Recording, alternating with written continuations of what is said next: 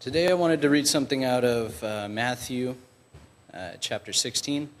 We'll be reading through verses 24 and 25. Then Jesus told his disciples, "Anyone who would come after me, he must deny himself and take up his cross and follow me. For whoever wants to save his life will lose it, but for whoever loses his life for me will find it." It's Matthew 16, 24 and 25.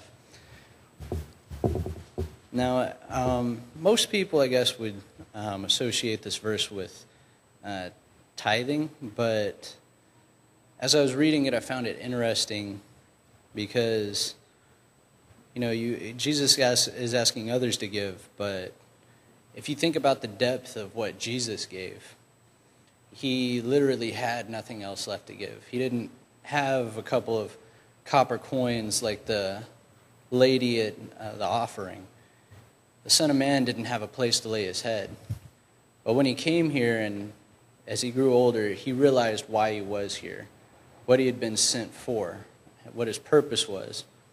And even though I guess that can be admittedly very terrifying to know what you're going to undergo, he was still willing to do the task so that we could have eternity with him in paradise.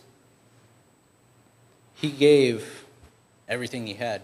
He literally didn't have anything else left to give us.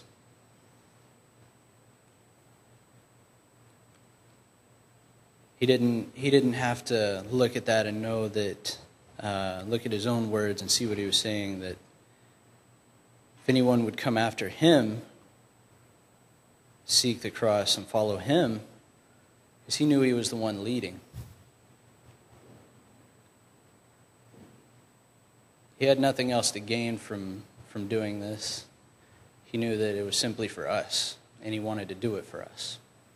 And right now, we take this time to remember that sacrifice he did so that we could all live with him. And just as we do this, I want you to think about that and remember that he just gave everything he could. He had nothing left to offer except himself. But that's the best thing anybody could ever give, in my opinion. Let's pray. Father in heaven, we thank you so much for your Son, Jesus Christ, for what he did on the cross, and just so awesome, Father, what you've done for us, and that even though we're sinners and rebelling against you, but you continue to seek us out and continue to find ways and open doors for us to return to you. We're so thankful for what Jesus did on the cross, and as we partake of the fruit of the vine, which represents his blood, just pray that we'll remember his sacrifice and what it means to us. We thank you so much, Father. In Jesus' name we pray. Amen.